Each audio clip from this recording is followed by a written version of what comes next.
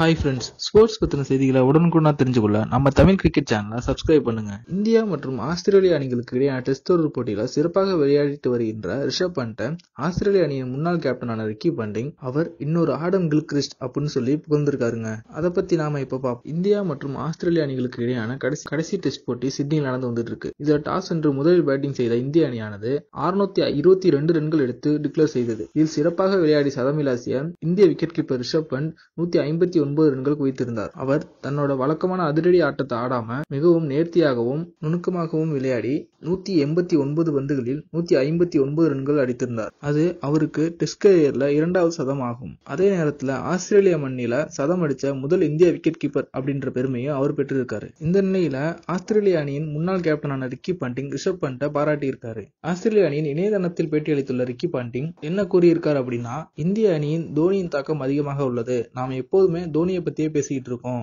தோனி நிறைய டெஸ்ட் போட்டிகளை விளையாடி இருக்காரு, ஆனா குறைவான சதம் தான் அடிச்சிருக்காரு அப்படின்னு சொல்லியிருக்காரு. தோனி மொத்தமா தன்னோட டெஸ்ட் கரியர்ல 6 சதங்கள் அடிச்சிருக்காரு அப்படிங்கிறது குறிப்பிடத்தக்கது. ஆனால் ரிஷப் பண்ட் தோனியை விட அதிக சதங்களை விளாசவர் அப்படின்னும், தன்னோட 21 வயசுலேயே 2 சதங்களை கடந்துட்டார் அப்படின்னும், 2 முறை 92 ரன்களில் அவுட் ஆகியிருக்காரு அப்படிங்கிறதும் குறிப்பிட்டிருக்காரு. எதிர்காலத்துல ரிஷப் பண்ட் இந்திய அணிக்காக அனைத்து வடிவிலான கிரிக்கெட் போட்டியிலையும் விளையாடுவார் அப்படின்னு அவர் சொல்லியிருக்காரு. டெல்லி டேர்டெவில்ஸ் அணியில விளையாடிய ரிஷப் பந்துக்கு பயிற்சி அளித்தவன் என்ற வகையில நான் சொல்றேன். அவர் ரொம்பவே அழகான பேட்டிங் திறமையை கொண்டவர் அப்படின்னும், பேட்டிங் நுணுக்கங்களை அருமையாக கற்றுள்ளார் அப்படின்னு அவர் சொல்லியிருக்காரு.